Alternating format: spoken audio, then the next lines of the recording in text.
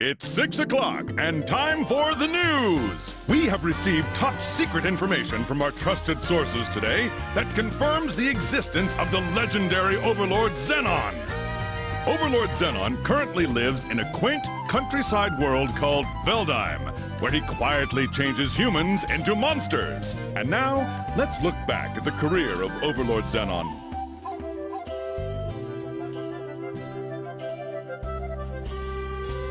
Overlord Xenon has slaughtered over 1,000 overlords and is respectfully referred to as the god of all overlords. No one has ever seen him and lived to tell about it, thus earning him the distinction of being a legendary overlord. 18 years ago, the bodies of 99 overlords were found dead. Xenon is believed to be responsible, but the truth is still unknown. But this new information may shed new light on the true face of Overlord Xenon. Stay tuned for more developments.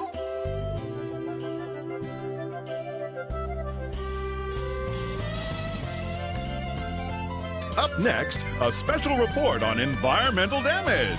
Reporting for us on the beauty of deforestation is God of Destruction, Alex.